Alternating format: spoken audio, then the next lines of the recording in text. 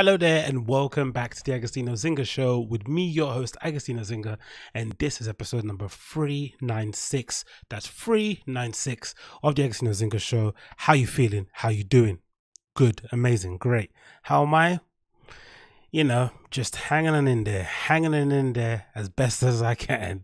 If it's your first time checking out the show via YouTube, make sure you smash that like button, hit subscribe, and of course, leave me a comment down below. And if you're listening via the podcast app, please download the show and share it with all your friends.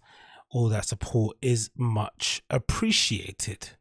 Here we are, another week, innit? We're now in what, November officially? I think I'm not going to date the podcast, so we're in some godforsaken date in November.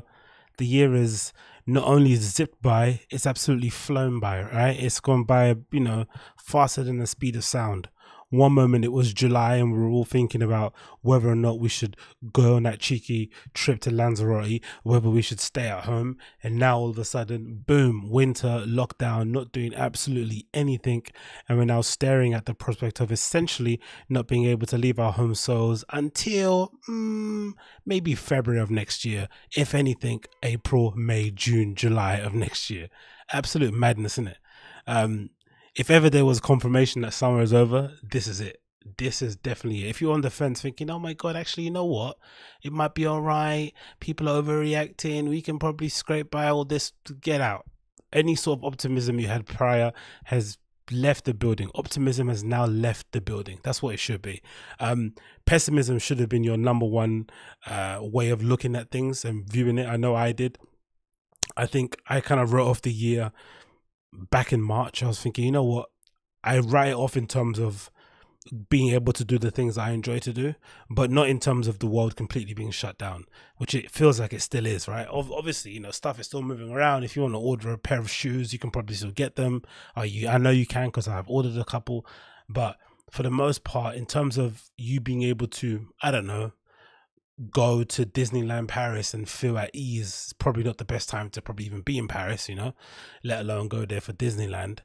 So it looks like even my pessimism wasn't necessarily as high as it should be, because I had assumed we would have been in some sort of after effects of the lockdown. I thought we'd have still been, grafting away at it, but I didn't think it'd be going, this late into the year, which is now looking like it's probably going to be later on to next year. All things considered, most likely with these sort of systems, when you turn it off, or when you get, especially when the people in charge get some kind of level of control and authority, it's very difficult for these guys to kind of turn it back over to the populace and say, here, go back and do what you're doing prior. So I assume, fair estimate would say to me, for you to go and do what you were doing, let's say September of last year, whatever you were doing September of last year and how you're moving around, for you to get back to that level, I'm going to say September 2022. That's my bet. I don't think it's even September 2021. I think they're sort of like honey dicking us in general, especially here in the UK and most parts of Western Europe. I think they're trying to be as optimistic as they can to give us hope so we don't all revolt.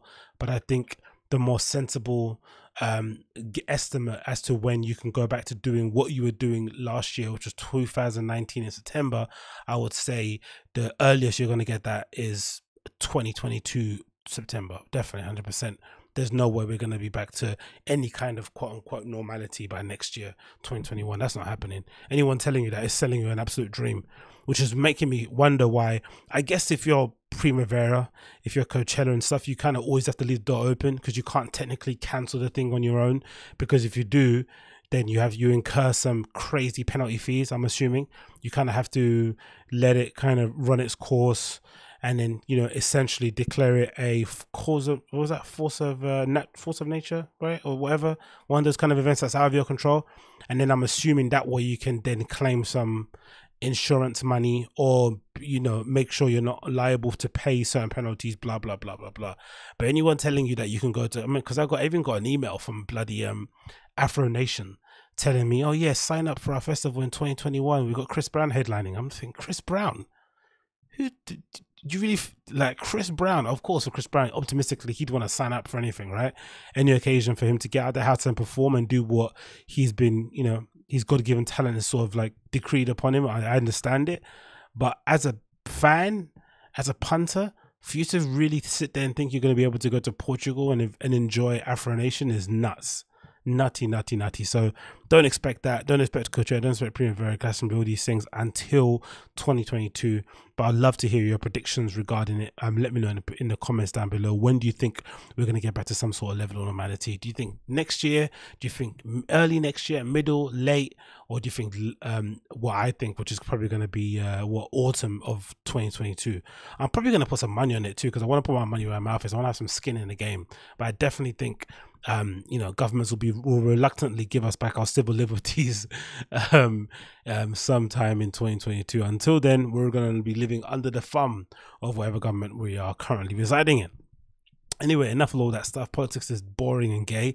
Let's get on to the actual real topics at hand, things that are really important in this day and age.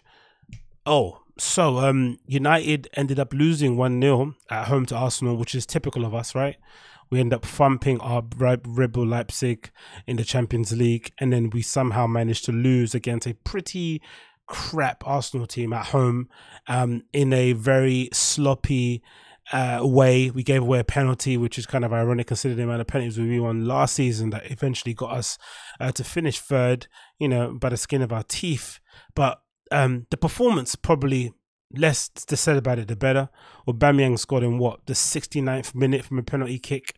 There wasn't really much in the game. It was incredibly tight from the beginning to the end. Both teams, really kind of illustrating how far they've fallen off from the perch that they were on prior. In Arteta's case, he's having to work with a lot of players he hasn't necessarily bought, or he hasn't necessarily he hasn't necessarily built the team in his image just yet. He's still implementing his tactics, but so far from that one game, we definitely have seen a vision of what Arteta's trying to do with Arsenal and how he's trying to, bring the best out of the tools that he has available. Of course, we will know what's happened with Ozil, but so far he's really worked out a great way to combine Lacazette and Aubameyang in the same team. I'm still not very much sold on Lacazette. I still think he's probably not of the level that Arsenal probably need ultimately if they want to go to the top.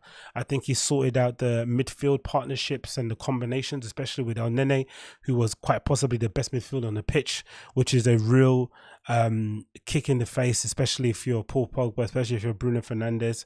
Having El Nene essentially run that game from the minute 1 to the last minute, especially if you've seen that video going around on social media of him pressing defenders, until the very last minutes of actually added extra time after the 90, pressing Luke Shaw into passing the ball back to the goalkeeper, which he's always happy to do.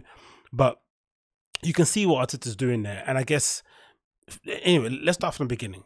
I think the lineup wise for United, I don't think anyone had any complaints, right? We'll look at this game in isolation, and then of course I'll kind of talk about Ole Gunnar Solskjaer's tenure as United manager in general. But in terms of lineup, I don't think any United fan had any real complaints. The back five picks itself, of course, I would have loved Telles to have played against Arsenal, but unfortunately he contracted coronavirus, which is, again, typical of our luck. So we had a midfield diamond of Fred, Scott McTominay, Paul Pogba and Bruno Fernandes. And then we had a Mason Greenwood and a Marcus Rashford playing up front. Now, the formation obviously works. We saw it work pretty well against Red Bull Leipzig in the Champions League. We have this understanding that we have probably midfielders that aren't necessarily specialists in any sort of role, but they're sort of, they can kind of occupy different positions.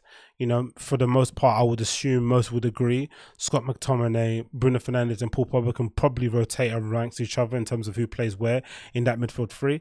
Maybe Fred is the only sort of like out and out defensive midfielder, maybe apart from Scott McTominay. I still don't think it's at his best position, but let's say those three midfielders can work. That's completely fine. But unfortunately, again, with Solskjaer and this team in general and the kind of the profiles of the players, it seems like these sort of players need a lot more coaching, a lot more direction than maybe other players will do. Now, some managers will probably argue that most players need directions and an idea of what the manager is trying to do in order to implement it on a pitch. But there is a distinct lack of personalities willing to step up and change things on their own on the field and sort of force the manager into making a tactical change. In kind of years gone by, where managers and players will sort of like push themselves up, they take a different man on in the box in terms of covering, just do these little tweaks because they see things differently when they're playing on the pitch. That necessarily happened. So in the first 10, 15 minutes, it was quite clear that this formation with a diamond in the middle wasn't working, right? It wasn't working primarily because we have a imbalanced team, in that if you're going to play this sort of diamond, you're going to need your fullbacks to provide the width. And if they're not providing the width, you're going to need your players on that are playing, on either side of that diamond, to then push out onto the wings and block any sort of attacks coming from the right back and the fullbacks of the opposing side. And unfortunately for us, we had two players, especially in Paul Pogba's case, who were incapable and unwilling to cover their fullback and cover that position. So we were getting overloaded in the flanks. More so, I say, on Luke Shaw's end of things, because I think Arsenal identified that Luke Shaw was definitely the weak link in terms of our back line. But we were getting absolutely overrun on the flanks. Overrun.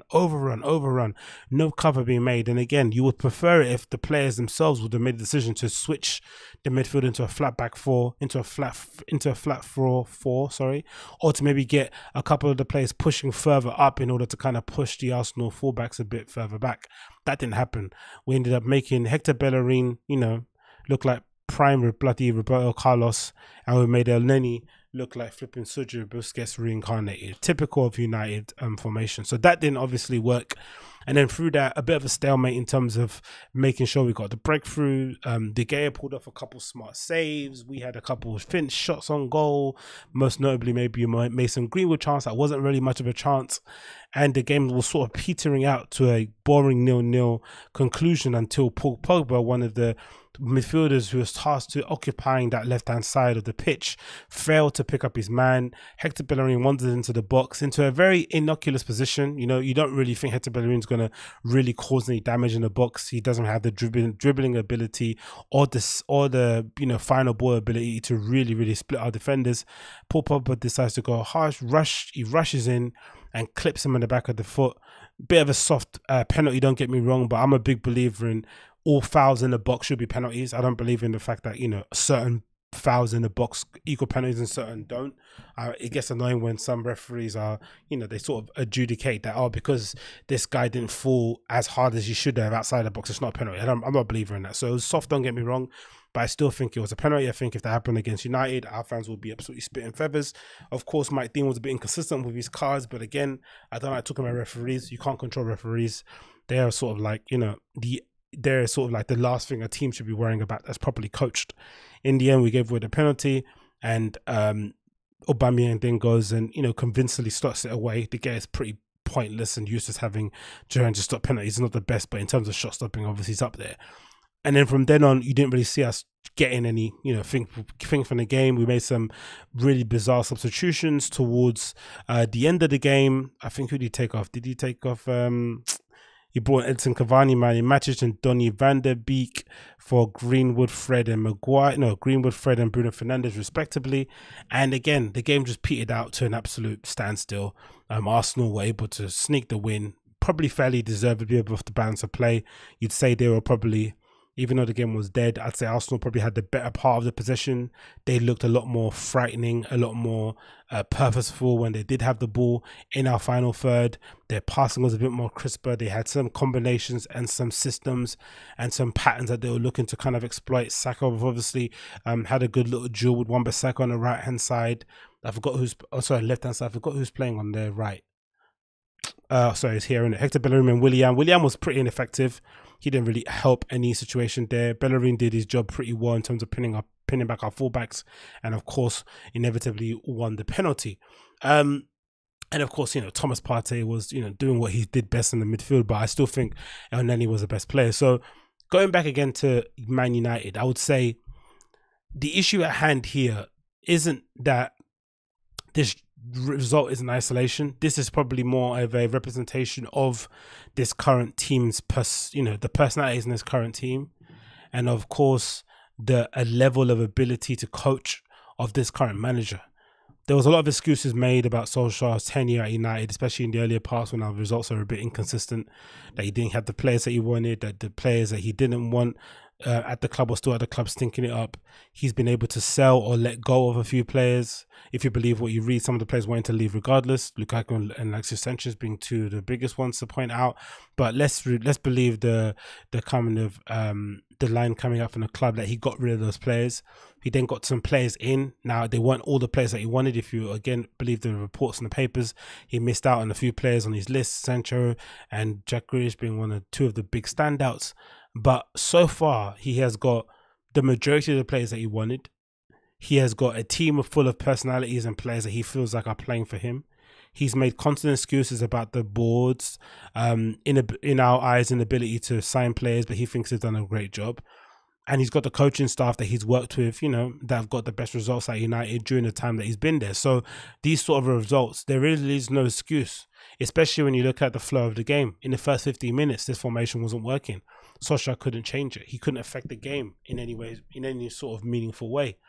And then once the game was away from us, the changes came too late. And when the changes did come, they weren't the changes that you really wanted to see.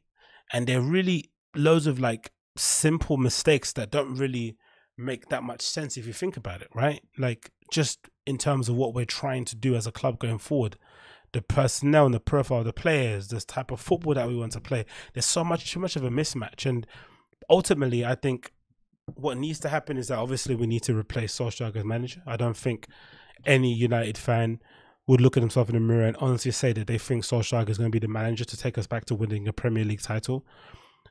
Whether he could win us a trophy, of course, that's possible. Knockout tournaments, our knockout tournaments, you can scuff your way towards a final, and if you get into a final, all bets are off in terms of who's the favorite and who's not, who doesn't have the best coach, whatever, it doesn't matter. It's a final, anyone can win it. But in terms of sustaining a league campaign to challenge the league winners, or to basically go for the title ourselves, we're not doing it under Solskjaer because he requires too much. He requires too many resources to make that work. And unfortunately, under the current ownership, under the Glazers, under the stewardship of Ed Woodward, those resources are never going to become available. We had the same cycle with managers. I think someone made a graph about it on social media where we hire a manager, the manager finishes in fourth position. No, manager finishes outside the top four. You give them money to finish in the top four. They finish in the top four. Then, in order to build upon that, the team then decides to withhold the funds because they feel like they've got the Champions League funds or the Champions League finishing money already in the bank, and they basically tie the hands behind the manager's back and prevent him from building. And then we're in a cycle where they lose a couple of games and we sack them and hire another manager. That obviously does happen, but I don't think that is special.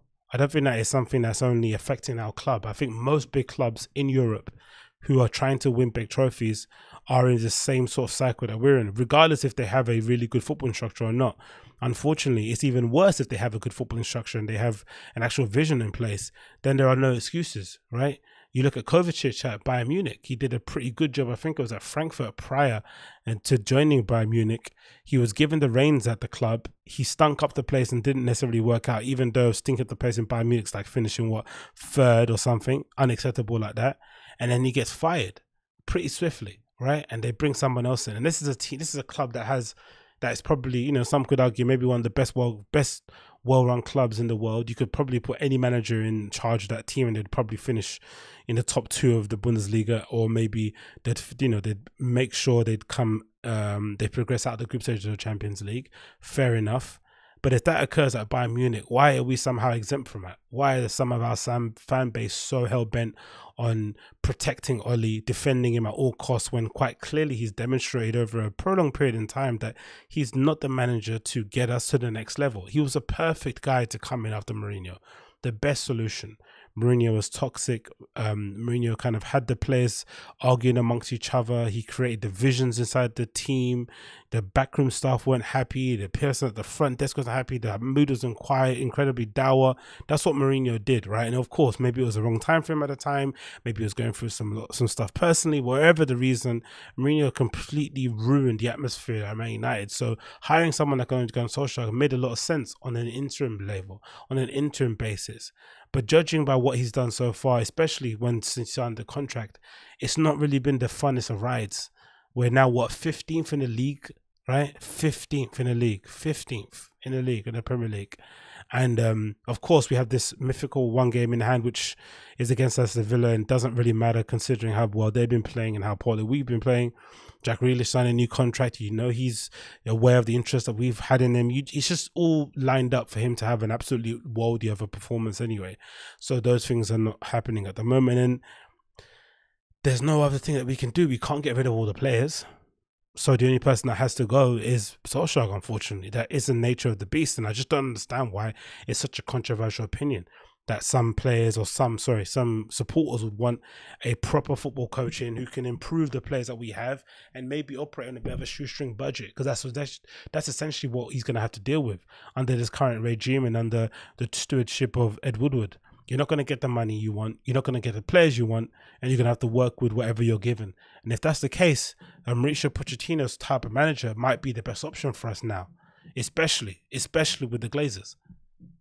Because if you're saying Solskjaer needs Sancho, Solskjaer needs him, Solskjaer needs that person, that's never going to happen under the Glazers. If we do go and sign Sancho in January or in the next transfer window in summer, that will end up being our only signing anyway. We're not going to go and sign 3 players after spending 120 million on a player we should have bought last season. That's not going to happen.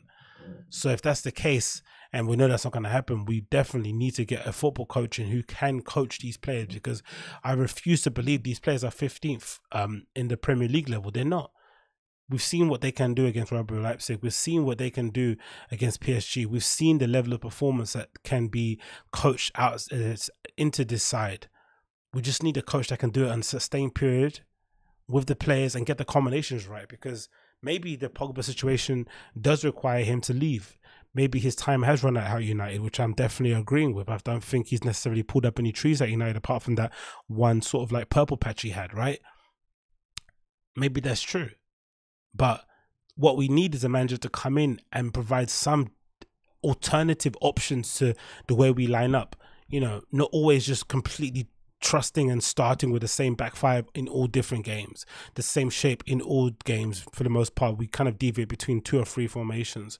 We have the same individuals playing in the same positions. We have the same combinations in midfield, right? And I get it, managers have their sort of like, they're going to go back to the things that work in sort of like in the better times. But considering how, inconsistent we've been, considering the fact that some of the players don't seem to be gelling as well as they should do on paper, let's find some more interesting solutions. I don't mind if Juan Mata decides, has to play on a right midfield of a 4-3-3 because he's the one to hold position the best. I don't really mind it. I just want there to be a direction and a clear idea about what we're doing.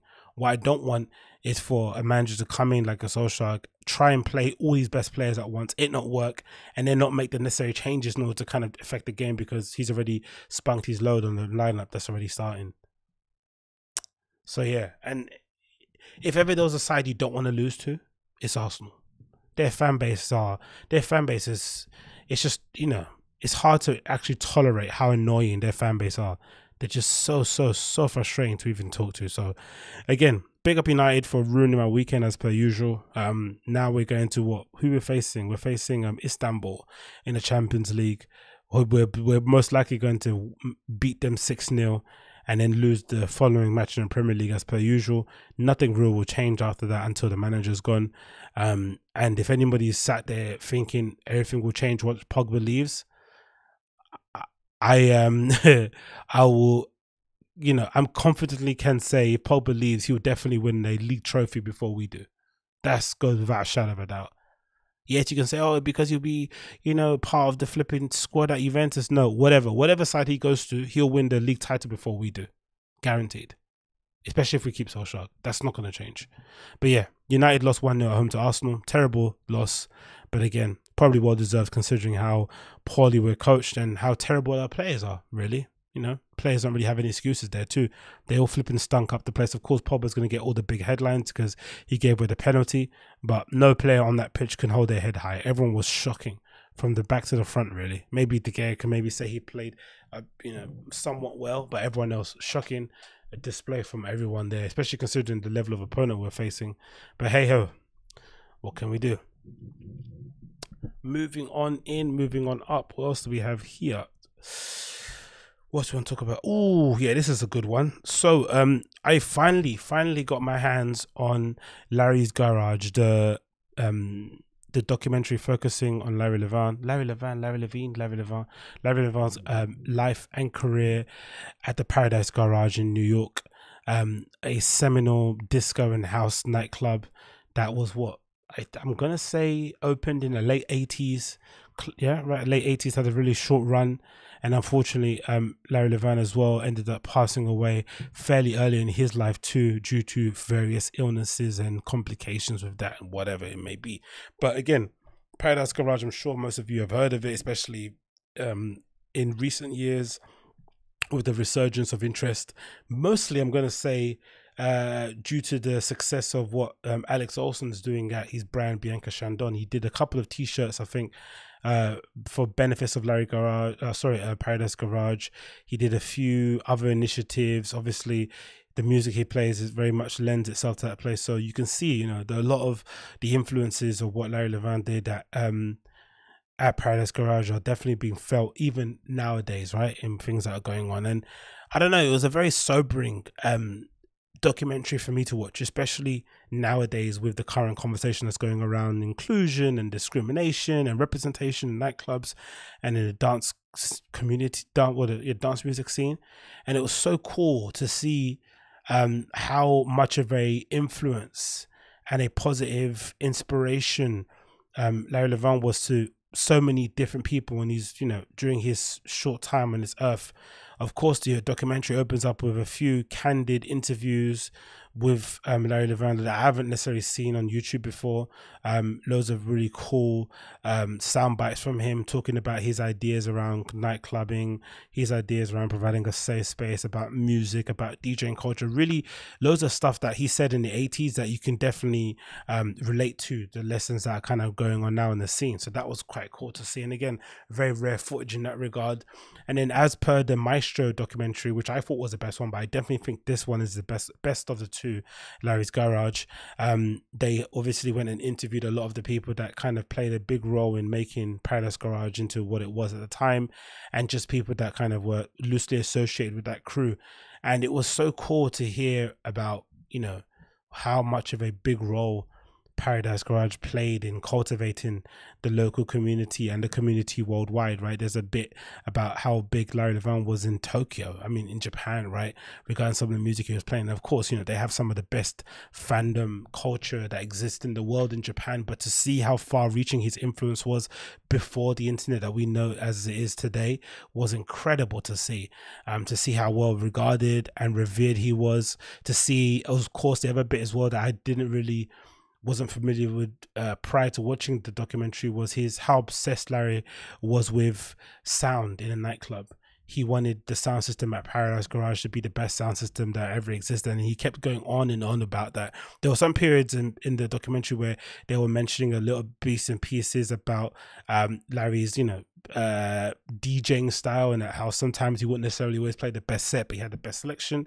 But for the most part, most of the stuff focused on the sound and the vibe and the overall feeling of the nightclub. And it reminded me a lot of my time spent at Berghain, my time spent at Robert Johnson, my time spent at Sub Club and these kind of places, right, where you don't necessarily leave there with a recollection of who played and what they played. You get more of a lasting memory of the ambience, the vibe, the people, right, that you met in the smoking area, the sound as you walked through, as you kind of got past security. That's what kind of you leave with. And I think that's maybe a real good marker on the quality of a nightclub, right? If a place has to rely solely on the lineup or on the, let's say, artistic direction of the flyer that some people have nowadays, then you're not in a great place. And it's a shame, really. I think it's not necessarily anyone's fault. I just think, dance music culture has exploded. DJing are now, bigger celebrities than they've ever been.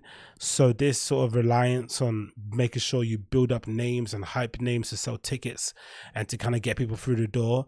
Because I've kind of, I worked briefly at a ticketing company, and most of the time, most of the sort of, outline, even though I did a terrible job at that place, absolutely shocking job, but most of the kind of brief that we were given at that place was essentially to keep you were kind of in charge of making sure you got all the necessary details that you needed about the festival or the event that was going on. But most of the push in terms of marketing it was mostly around the names, about the announcement of names, who was playing, reminding them who was playing, showing them clips of them playing somewhere else, but all about the names, less so about the promotion, even less so about the promoters involved, about the space, the time of year. Even it was all about the DJs, all about the personalities behind the decks.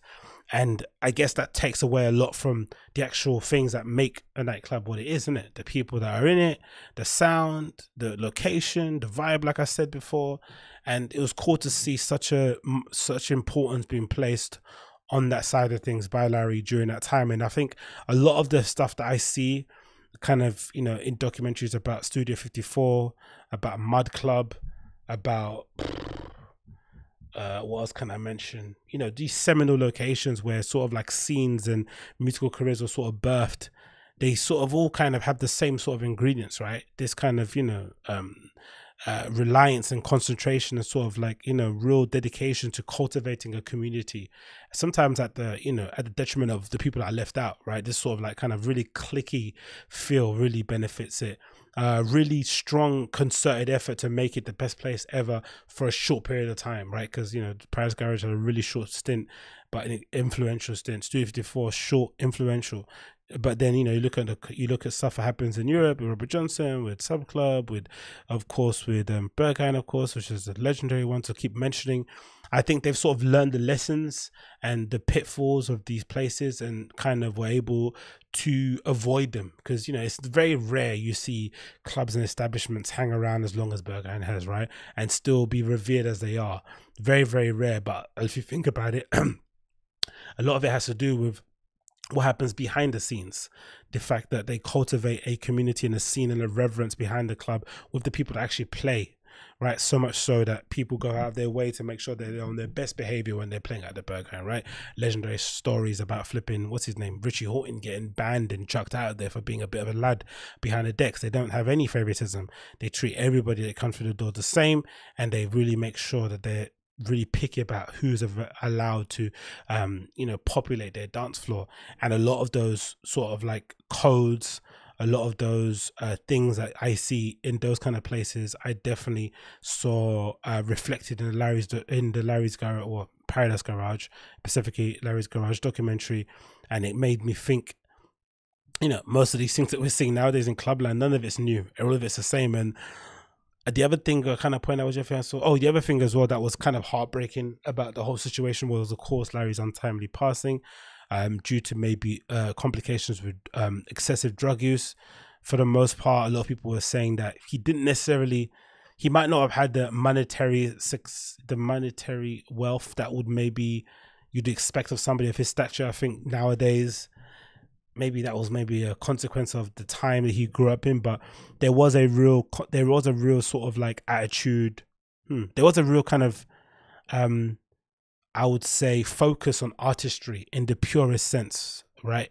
In the 80s, it feels like, I don't know, maybe, who was a good example they featured in the documentary? What's his flipping name? The sketch artist that draws illustrator that was around during the Paradise Garage days. Keith Haring might have been the first contemporary artist during that time who was the kind of contemporary version of what artists are now, where they're sort of like half businessman, half artist.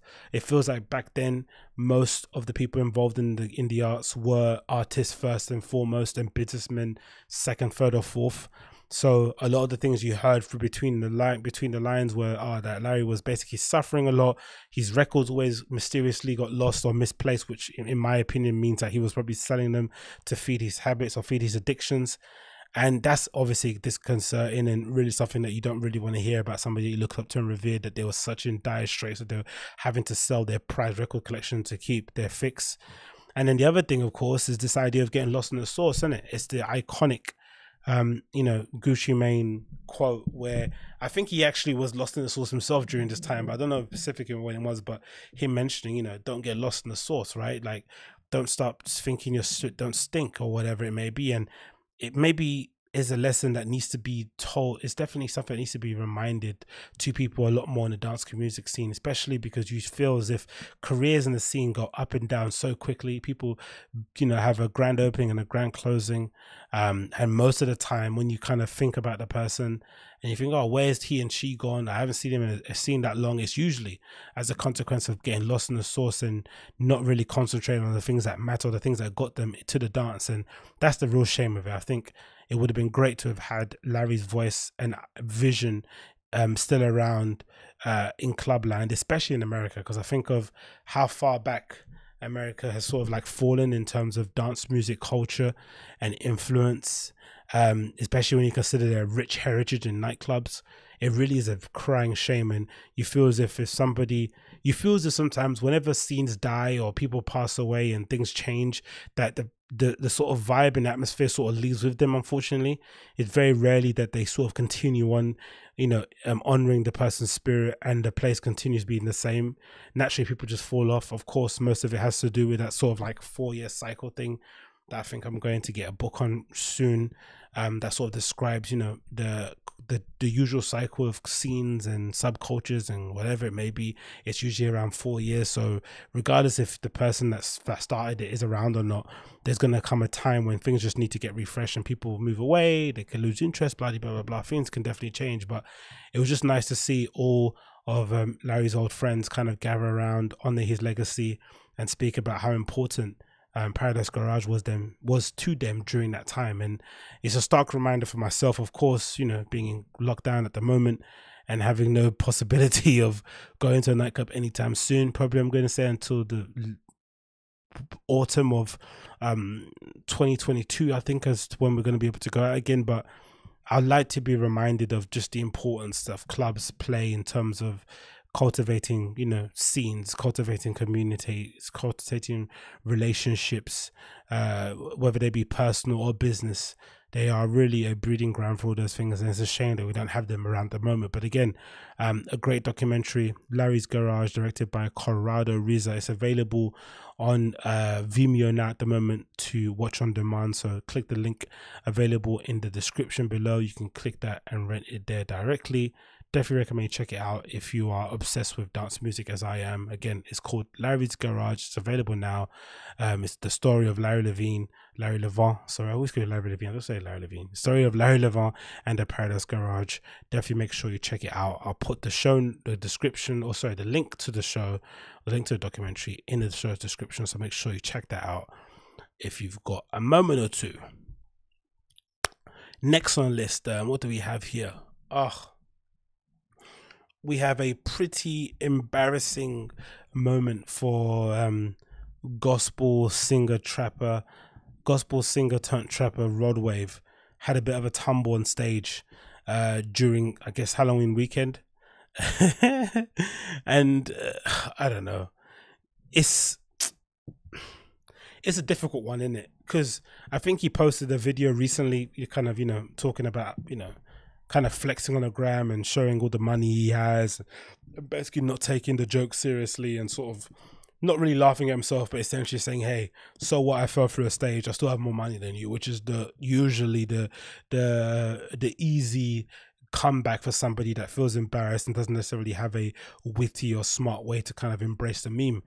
Personally, for me, looking at what he kind of going through there, I can't say I've been in that position because I've never been that big, but I know I'm at heaviest. Especially when you're a dude and I guess it's different for him because Rod Wave has that sort of face. He has a fat guy face, isn't it? He's got like a massive dome. So maybe he's always been that weight. But when you're a dude and you get to that weight and it's not something that you kind of, were born with, you can feel really awkward in the body that you have now. Of course, mostly due to your own poor dietary choices. But usually, I don't know why it is, but you constantly get reminded, the world constantly reminds you of your size, whether you're going up an escalator, whether you're passing somebody in a shopping aisle. The world always gives you like small little reminders. You're fat, you're fat, you're fat shit, you're fat, you're fat shit, you're fat, you're fat shit. And this isn't a small reminder. This is a huge reminder, right? No pun intended. And you'd love to think that these sort of things will be the thing that he needs to kind of, get his life in order and get healthy. But I don't think so. I think, judging by his reaction, I think he generally thinks that it's not a big deal, and it is what it is. But the internet never forgets, and this is quite possibly one of the most embarrassing ways to kind of fall on the stage I've ever seen in my life. So let's play the video here. This is from DJ Academics' page. Let's get the sound on here so we can hear the full noise of it, of him going through the stage. So of course, Rod Wave in the all blue, sky blue outfit, you know, hood favorite, that sky blue, walking on stage with his goons, about to deliver a very ghetto inspired ballad, and this happens.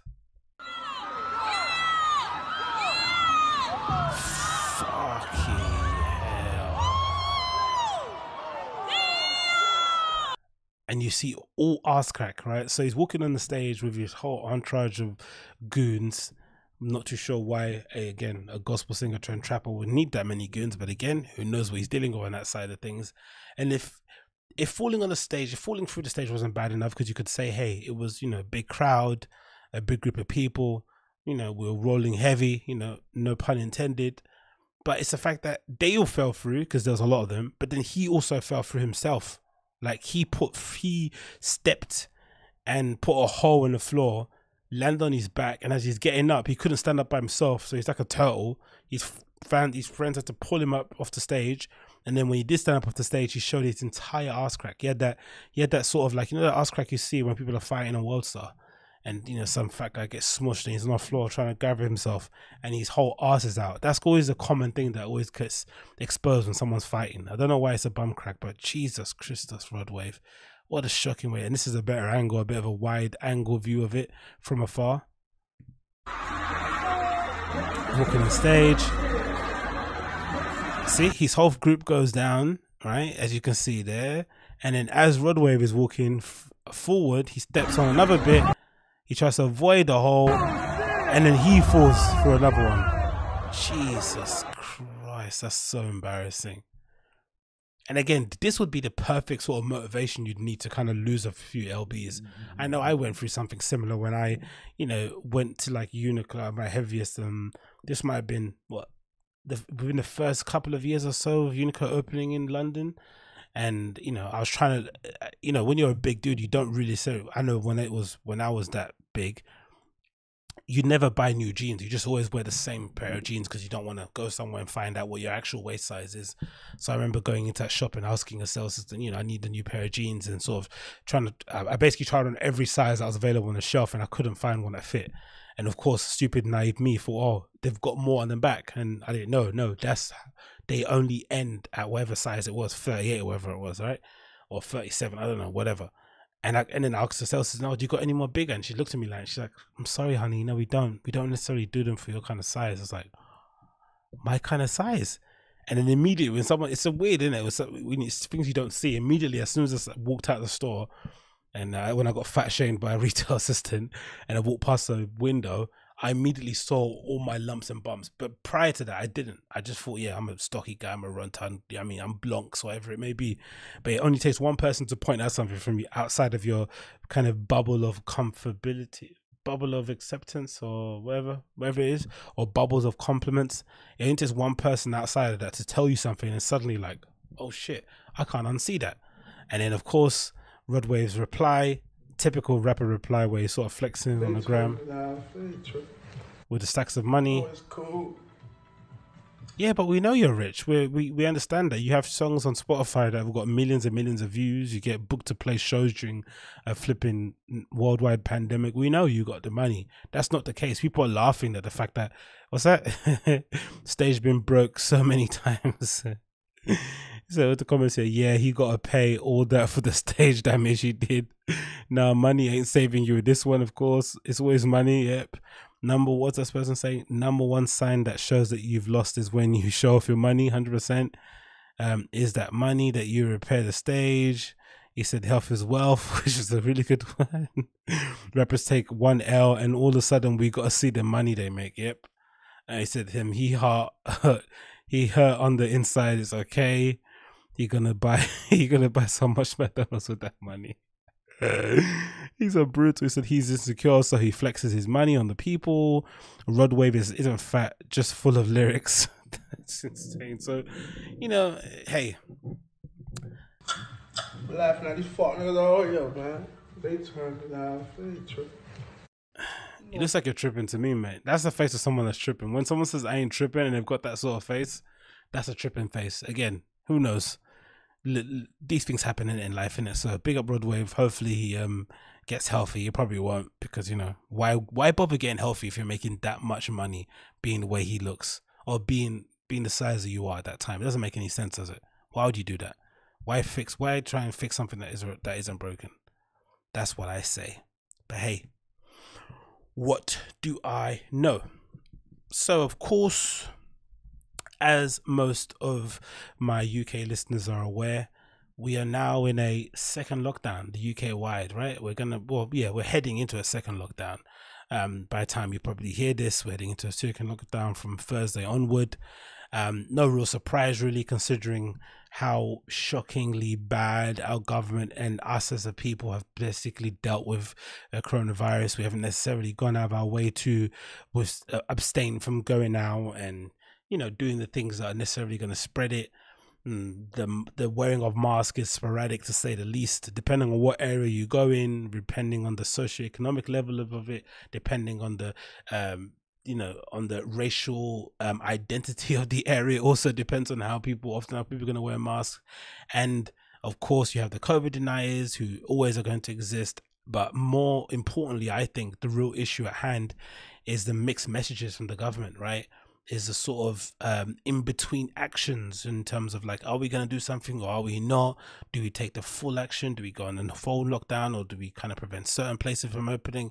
It's a complete shit show of a situation. No real idea as to when we're going to leave, as to when we're going to get out of the lockdown, as to when we're going to learn to some sort of normality, unfortunately. And we're just all kind of hanging on, really, and sort of hoping things get better sometime soon. I don't know when, but so far there isn't no real end in sight. So this is an article from Sky News that says coronavirus, England to enter a month-long lockdown from Thursday, the PM announces. He says until December 2nd, people in England will only be allowed to leave their homes for specific reasons, which as education, work or food, shopping. Mr. Johnson, speaking at Downing Street news conference on Saturday evening, said there was no alternative to a second period of national lockdown restrictions.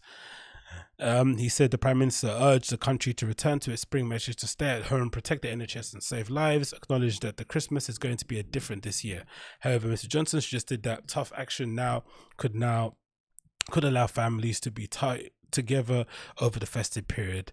Mr. Johnson said that no responsible Prime Minister could ignore the rising number of coronavirus infections across England, and he warned that without action there would be a greater number of COVID-19 deaths this winter than during the spring's first wave of the pandemic, which ironically was the time that they were telling us to go and enjoy our summer holidays, travel to neighboring countries, eat out to help out, and all this other manner of nonsense.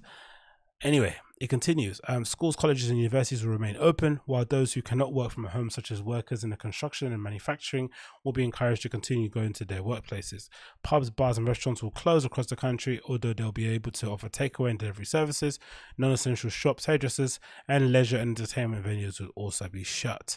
The Prime Minister said the furlough scheme, which has seen the government pay a portion of people's wages during the COVID-19 crisis, but was due to end on Saturday, could now be extended through November, which is funny, especially, well, not funny, but funny in terms of the ineptitude of the government, that they decided to extend furlough after they decided to end it, and most companies have already made necessary adjustments to let go of certain people because they can't support or cover their wages with the government scheme of furlough. It's just typical of us, isn't it? It continues here.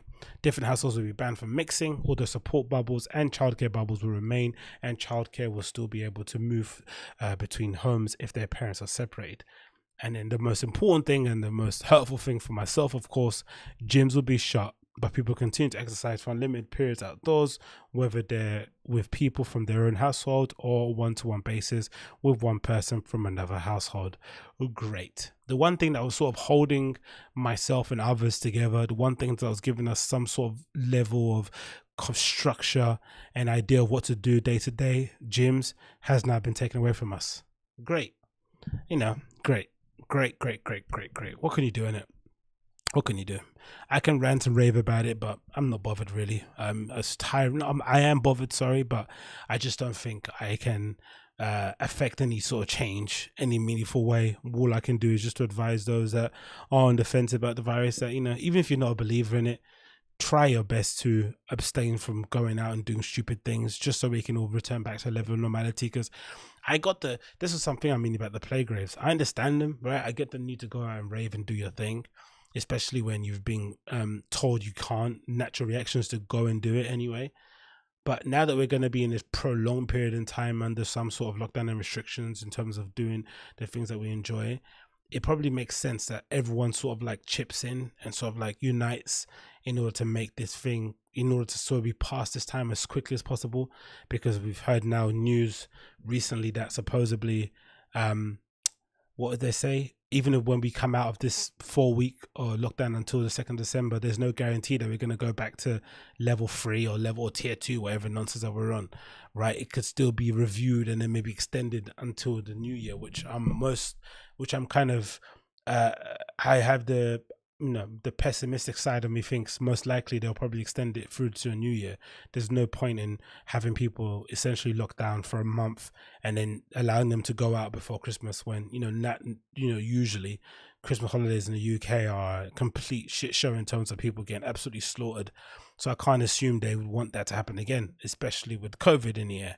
So they're most likely going to tell us it's going to be open or back to normal to some level normality 2nd of December. Then when that comes around, they'll say the numbers are too high and they'll continue keeping us under some level of restrictions, whether it's a tier 4, a tier 3, regardless, that will continue to New Year. So if that's the case, we really do owe it to ourselves, especially us young people who they're blaming for everything out there, to kind of put our best foot forward and make sure that we don't make this time under lockdown any longer or any more excruciating than it needs to be, really.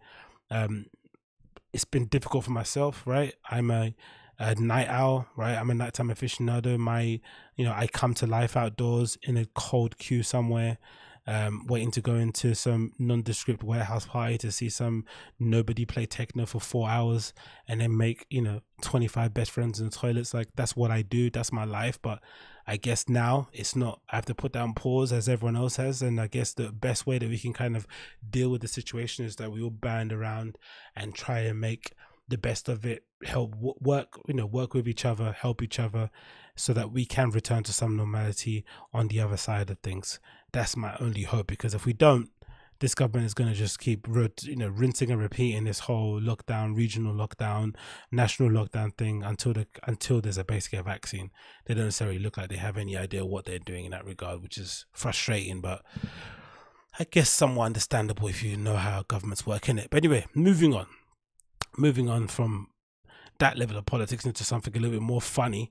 I'm not too sure why this happened or when this happened, or if this is a calculated thing or something that he actually truly believes in. But for some reason, Lil Pump has turned into a bit of a Trump fan within the last week or so. I'm not too sure what the reason is behind it. Again, I'm not too sure if it's a clever marketing strategy from the people that can handle him and are in charge of making sure they cultivate an image for him. Because like his music or not, the people that are behind Lil Pump and making him a thing, they're expert marketeers, right? In terms of where they place him, the things that he does, the antics he gets up on social.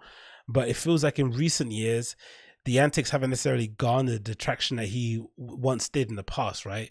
Flamethrowers, fighting, having girls fight each other, lighting people's hair on fire, weird challenges, jumping into swimming pools. There's only so much of that you can do on the gram before people just kind of turn off, and you have to keep upping the ante, right? Bonk Gang kind of fell into that sort of trap, right? Having to, constantly sort of outdo yourself in order to kind of get that sort of viral hit in your veins.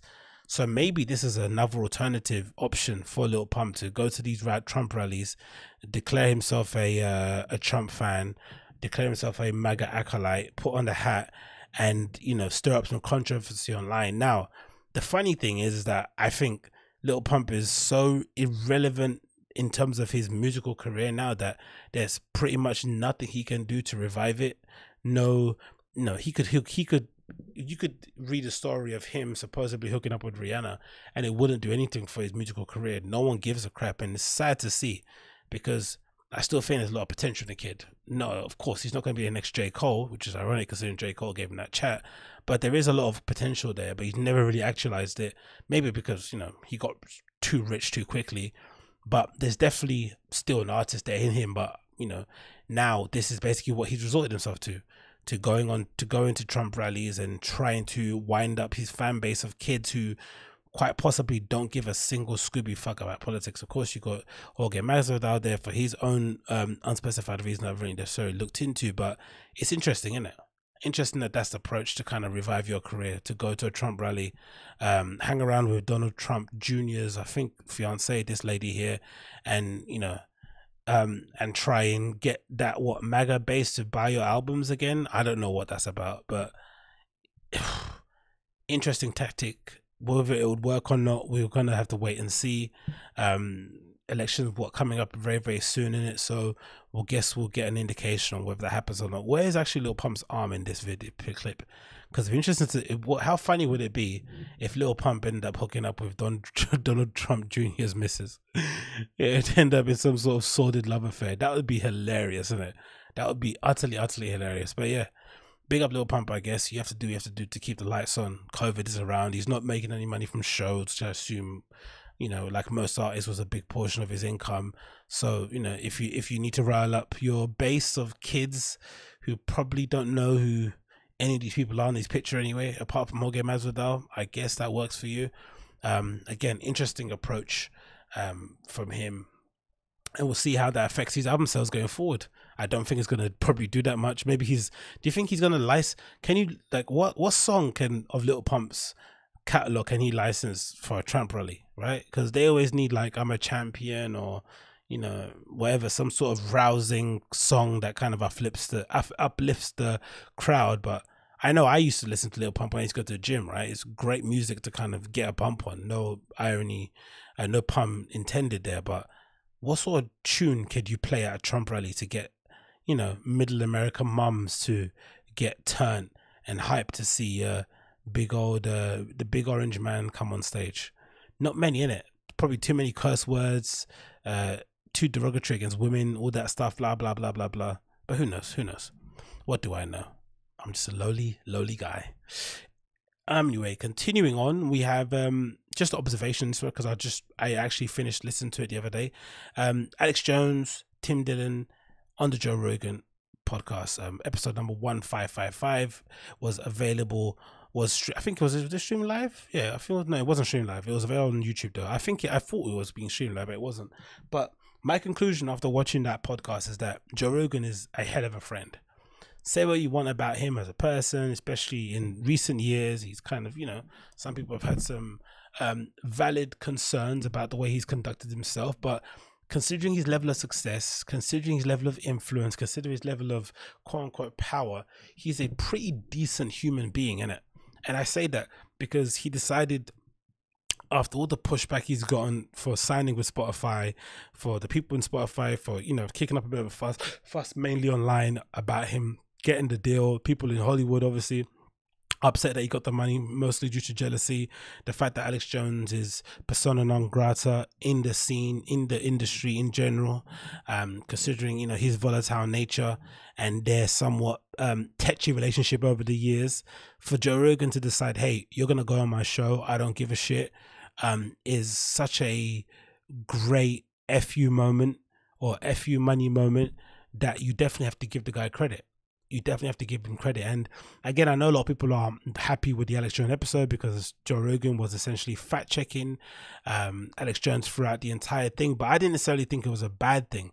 If anything, I thought he was looking out for his friend, somebody he's known for more than a decade, and he was trying to humanize him in a way where he was inadvertently telling the public who weren't necessarily sold on Alex Jones that, hey, I know this guy says some crazy wacky shit. I know he said that shit about Sandy Hook, which essentially tanked his career, and he said some other dubious things along the way, but he is right a lot of the times too. Some of the stuff that he mentions, as though crazy as it does seem, or as it seemed back then, especially now, conspiracy theories have gotten a lot more tame nowadays, right? You can definitely understand the rationale behind a lot more conspiracy theories than you might have done a few years ago. So I think Joe Rogan did a really good thing by getting Alex Jones on the show. And of course, having Tim Dillon on there as a counter really helped. He's a big fan of Alex. He's obviously very well versed in the world of conspiracies too, and is quite politically knowledgeable in that respect. So that definitely helped to move the conversation on. And the hours just flew by, man. Honestly, a really, really good appearance by Alex. Probably would have needed, or could have been helped with having Joe be able to smoke a bit. I think, this was, towards the tail end of Sober October, so he couldn't obviously have any drugs or alcohol except for a cigar that he was smoking, which probably might have broken the rules, but hey, who am I to tell him what he's doing? But that probably might have helped Joe to settle down somewhat. But I think it was definitely helped by having Tim Dillon in the room. He kind of helped to ease some of the tension. And throughout, we probably got to saw Alex Jones in his best light so far. I think post his kind of platform-wide censorship. And again, say what you want about the dude, but being these tech platforms having the ability to essentially delete you from the public conversation is maddening, isn't it? And the fact that no one batted an eyelid, no one, again, say what you want about what he says, but this idea that it only is going to affect somebody like an Alex Jones, especially seeing what's happened with the New York Post regarding the Hunter Biden story that's been buried, it's just a really sad state of affairs. But again, great appearance. I think Alex got a lot out of it. Of course, he's been welcomed back into the Joe universe. He's supposed to be going to appear on their election special live stream that they're going to be doing in a couple of days' time. So that should be pretty cool. And again, one of my probably favorite Alex Jones appearances on Joe Rogan podcast. I think they did an incredibly good job together. I think it sort of worked out well, the balance of them three in there. But I'd love to know your thoughts. What did you think of these appearances? Did you think Alex Jones did a good job? Did you think he was wacky? Or did you think Joe was right in terms of pulling him up on the fact checks? Let me know in the comments down below. What's next here? Oh, this is one. Yeah, talking about politics. So this is taken from the Fire and the Kid episode number 616, and essentially it's Brendan Schaub declaring that he will be voting for Donald Trump in the upcoming election. Now, it's not necessarily a Brendan Schaub issue, this, but more so a question to people in general, especially people in the States. Do you really care, or does it really bother you at all when people that you follow, or people that you look up to, vote for somebody that you're not going to vote for, or have kind of opposing political views to your own? I know it's different now in the States because things are so tense. In the US, it feels like you're on a knife edge. I think whoever wins, Biden or Trump, I don't think either of the losing team is going to go out quietly, right? Of course, race relations are all-time high. Or racial tensions, it feels like, especially on the internet. The stuff that's happening in Portland is a madness. Like, there's so many things happening, so many layers of stuffs. Of course, Hollywood has been thrown into complete disarray. Celebrities are freaking out online, don't know what to do with their free time. They're stripping naked, telling you to vote. They're doing all sorts of nonsense. So I wonder, but I would like to know, like, what happens when you hear somebody you look up to and they come out and say, oh, I'm voting for that guy who you completely hate. Do you delete all their content and stuff that you're a fan of them of, or because in Europe it's different, because we just don't talk about politics openly as much as Americans do, right? It's sort of something you kind of keep private, or to yourself, or to a select group of people that you kind of speak about those things too. But it seems like in the US, everyone just flings around or wears very proudly whatever party affiliations they're with, even if they're not, an active, even if they're not kind of actively participating in politics, they sort of wear whatever party they're supporting very proudly on their chest, on their bumper stickers, whatever it may be. So I wonder if this is a bigger deal in the States than it would be in the UK. Because I know if somebody I looked up to in the UK came out and was a Tory, I wouldn't necessarily give a shit, right? As long as I get the creative output that I've kind of known, that I've kind of come to expect from that person, and the quality doesn't sort of kind of like, it's a Dave Rubin thing. I can remain a fan of Dave Rubin even if he supports somebody that I don't support politically, as long as the show remains good, right? The moment the show level starts to decrease, or the message starts to get muddied, or I feel like he's kind of grifting and trying to, play up to that base, and the work suffers, that's when I'm out. That's kind of my mark on it. But let's see what Brendan Schaub has to say regarding his opinion on Trump and the up-and-coming elections. I'd love to know your thoughts in the comments down below. Typical that I'd kind of muddle up my words when I'm playing a Brendan Schaub clip, in it. It's contagious. But anyway, let's see what he has to say. You hear him talk about Trump and funding, you're like, oh, like the military funding. He makes sense. It'll make you just be like, oh fuck. It just make you think, you know? Because like with me with voting, it's all about me personally. Like certain people are gonna vote on things that's important to them, whether you know, it's not I don't like Trump or Biden. I don't like either guy. Copy that. So for me, what affects me is their tax laws, right? So I'm gonna vote based off tax laws. Well, the biggest tax cut for me would be Trump, right? But how big is a tax break really? Because I've looked into a bit of it and it doesn't really, again, this is me talking from an outsider's perspective, but it seems like it falls within the 5 to 12% bracket in terms of, you know, the difference between both guys. I think if I'm not mistaken, Biden has one of those tax things where you only get taxed a certain amount, you only get taxed a certain percentage if you earn up to a certain amount, right? That sort of confusing thing that he does. And I guess Trump has got a bit more of a blanket, easy to read, if you've got money, I'm not going to tax you high sort of idea behind it. But I wonder if that's, if any of you guys know, can kind of lend more credence to what he's talking about here. So, but with Biden's plan, it's crazy. But when you hear, and Trump's funding towards the military, well, I'm going to vote for that too, because I believe in a strong military. So when you hear Tim Kennedy talk about it, and he goes, you know, you can vote for who you want, because as far as military go, they're going to be, a lot of them are pro-Trump, because when Obama was in office, he was very reserved, wasn't given the military funding, and ISIS kind of flourished, started popping up all. And to borrow a very apt used Kanye quote, you know, Brennan's got a lot of cool shoes. He knows a bit about MMA, but what the hell does he know about the military? Why would the military spending be a deciding factor in his choice for who's the next president of the United States? The tax thing I kind of get, right? He's newly rich. He's got some money. He wants to keep the money. It is what it is. But the military thing, like, what was somebody in his family in the military? Did he serve? I don't know what's this, or maybe that's an American thing again. Like, do people vote based? Like, if you were going to vote for a candidate, wouldn't you vote on them based on the things that actually impact you in some way, shape or form? Whether you had, you know, you came from a military family or you served yourself.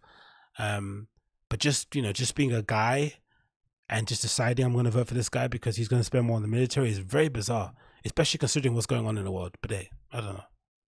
All over. Because Trump came in, gave us the funding, and what he says, release the hounds, was like, yeah, there's gonna be some casualties, but do what you want to beat ISIS. You know how long it took our special forces to beat ISIS? 3 months.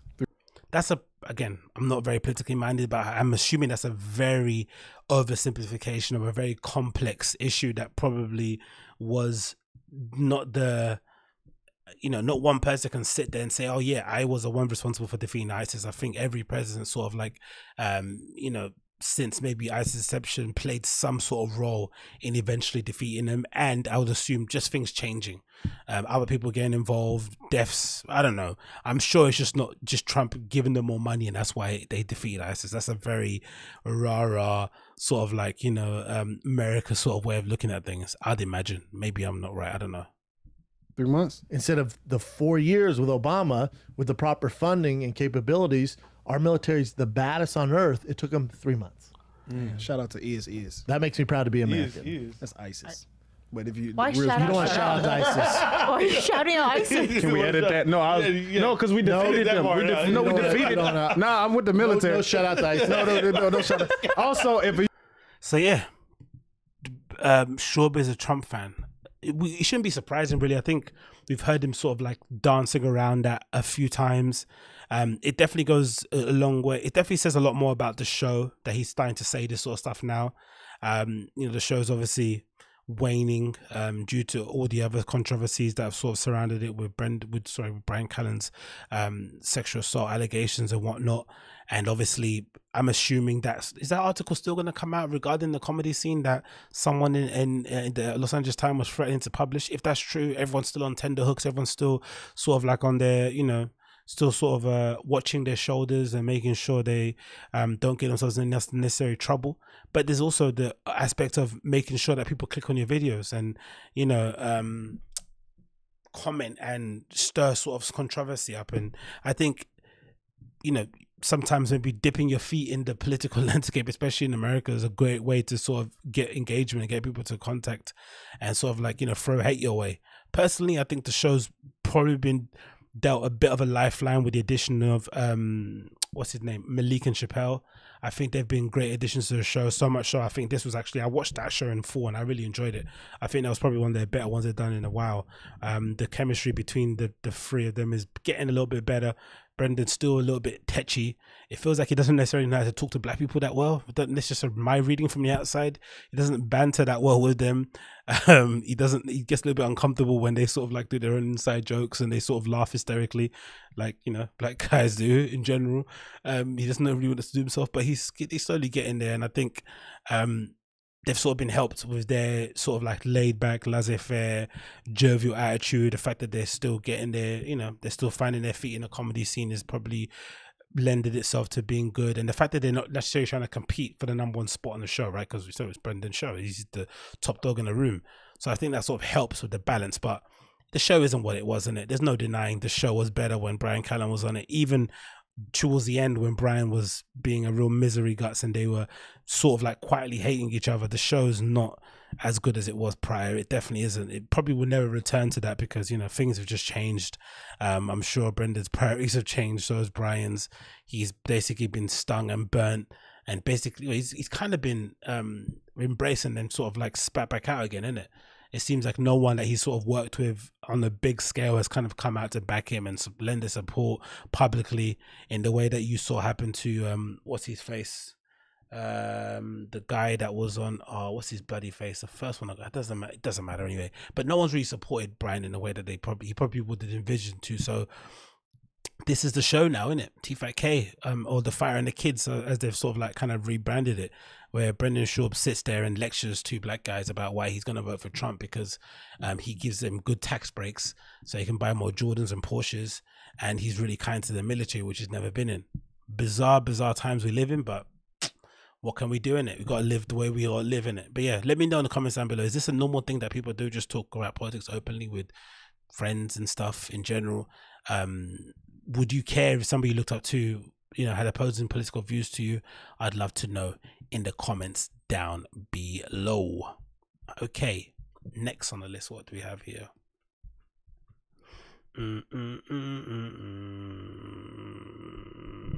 What do we have here? Okay, here. So this is just an observation about the kind of difficulty there is in streetwear to really getting collaborations right, and sort of like the inability of some bigger companies to hit them out of the park even when they have all the resources and they sort of have everything on paper to kind of make a success. It just doesn't work out. It's Rimowa, right? The famous luxury luggage company, you know, that you kind of know and you're aware of. You know, they're kind of signature aluminium steel carry-on luggage bag that everyone sort of, you know, you've probably seen in the airport somewhere with somebody, you know, that sort of is highfalutin or from some level of tax and income that you're probably not aware of, but, you know, very influential, very legendary luggage company known for making durable luggage that is essentially indestructible. And it seems like in the last few years they've pivoted and tried, you know, they've made a concerted effort to infiltrate or to kind of gain some market share in the global youth market, right? The young travelers who are location independent, people who attend, people who do, what's that Hair and Preston t-shirt, people who do the influencer world tour, right? Where what is it? It's the MoMA show, it's MoMA, it's Fashion Weeks, it's Miami Art Basel, right? They do that sort of thing. So it's trying to obviously market to those type of people. Now, of course, the issue is those people are a very small portion of the general clients or customers that they have coming in their store, you know, day in, day out. They don't represent the large majority of people that buy that luggage. And considering the indestructible nature of the luggage and how well made they are, it's very unrealistic to expect people to buy Rimowa luggage every season, right? Once you buy one, you don't need to buy another, especially if you've got one in each size, right? There's no need to kind of update them if you keep kind of good care of them and they do what they say on the tin. So they've got this really odd conundrum where they're trying to market a brand that's durable and long lasting to a clientele who wants the newest, freshest thing every season. How do you do that? So now Remo have tried to answer that call by designing these crossbody luggage bags, obviously taking inspiration from their luggage, and they look fucking terrible. The photo shoot itself, the clothing worn by the model, the lighting and the pictures are just terrible from the top to the bottom, and just another indication of just, sometimes it doesn't matter how many connections they have. And you look at Rimowa, they're owned by LVMH. The kid that's running it, I think, is the son of, whatever the main dude is at LVMH, right? He's very plugged into everybody in the scene. I'm sure most people would, fall over themselves to get a collaboration or to get an in with LVMH working with Rimowa. So everything's set up for them to win, but it just isn't working at all. And this shoot showing their crossbody bags is another indication of just how terribly bad and how terribly easy it is to execute really bad ideas. But look at this. It looks shockingly bad. So they made these little pouch bag things that look like the luggage. It's just... this is styling on the actual images themselves, just terrible. So it continues. Under Alexander Arnault's purview, again, that's the son, and Rimowa has transformed from a heritage luggage into a bona fide trendsetter. Not really, though, has it? A signature aluminium case is now a status symbol, no less covetable to the monogram-laden bags devised by LVMH Maisons. For fall winter 2020, the brand has issued a miniature crossbody iteration of its signature ridged suitcase, reimagining it as a crossbody shoulder bag dubbed the personal case. So dead. Like, how shit does this look? Like, who's gonna wear that? You'd love to think there's some sort of product marketing, market research went into making these bags, right? Identifying, some pain points for remote customers and things that they're missing in their wardrobe and lineup of bags, but this just looks shocking. It continues, said, first seen in the Dior Spring 2020 collection, the German-made bags are crafted in polycarbonate rather than rigid aluminium to make it lighter weight and wearable. Embossed Rimowa branding, the miniature bag features a lengthy adjustable strap that can be removed to modify into a clutch. Now, I understand the need to change the materials to something more lightweight, but isn't there an argument to be had for if you're going to put out the first bits of these personal luggages that take personal bags, is this what they're called, right? Personal case, so that take inspiration from the actual mainline luggage. Wouldn't it be more of a reason to, to bring out the first ones with the actual aluminium casing that you're kind of known for? But that would make more sense, innit? Instead of making them, instead of making the first ones to drop these polycarbonate hybrids. But what do I know? Embossed with the Rimowa branding, the minute bag features a lengthy adjustable strap that can be removed to modify it into a clutch. The two leather bands secure the case and ensure it doesn't pop open in transit, while leather lining cradles its contents. The debut collection will see the personal offered in shades of white, black, plus seasonal shades of desert rose and cactus. Look at for now, available on December 3rd. It's just so bad, isn't it? And again, it's just interesting to see, especially when you think about the Rolodex of contacts Alexander Arnault has in his phone book in terms of who you can get to make this pop off. And so far, the only memorable item I can remember from this new Rimowa era that they're trying to spearhead is, of course, what Virgil did with his Off-White case, the clear case. That was a genius move. And then the Supreme collaboration. They've been pretty decent, right? That spider print they did, obviously the first one with the massive S on it or the massive SUP written on the side, that was pretty cool. But the bags were very well regarded regardless. The luggage cases, doing a collaboration with Supreme isn't going to take him anywhere. It's not going to take them to another level. They've got a dedicated fan base of customers that are always going to buy their luggage regardless, so it doesn't necessarily do anything. And the kids that do get one Supreme luggage aren't going to then go get 17 others, are they? That's just my opinion on it. But yeah, it doesn't look that inspiring. The shoot itself looks terrible considering the brands that they have at LVMH. The style of the shoot like that looks, pretty shocking. Something that it looks like a shoot that you decide to do just before you go out for staff drinks on a Friday. Oh yeah, cool. You beckon over the prettiest girl on your team, and you tell her to wear a skirt that's been lying around for ages, and then you just sum it up like that shoot there. That's those boots, that skirt, that color tone of the bag, the shirt, the frumpiness of it, it's just all shocking. And again, me no stylist, right? But I know what looks good and what doesn't, and that looks terrible. Absolutely shocking. But again, Maybe I'm wrong in it. Would you wear one of these Rimowa personal bags, crossbody bags? Would this kind of replace your Gucci pouch, your Armani pouch? I don't necessarily think so, but maybe I'm wrong. I'd love to know in the comments down below. Anyway, that's the Agostinho Zinga Show, episode number 396. Thanks so much for tuning in as per usual. It's been a pleasure to have your company. If it's your first time watching the show via YouTube, make sure you smash that like, hit subscribe, leave me a comment down below. If you're listening via the podcast app, please leave me a 5-star review and share the show with your friends. That is always welcome. And as per usual, I'll see you guys again very, very soon. Take care. Be safe. Peace.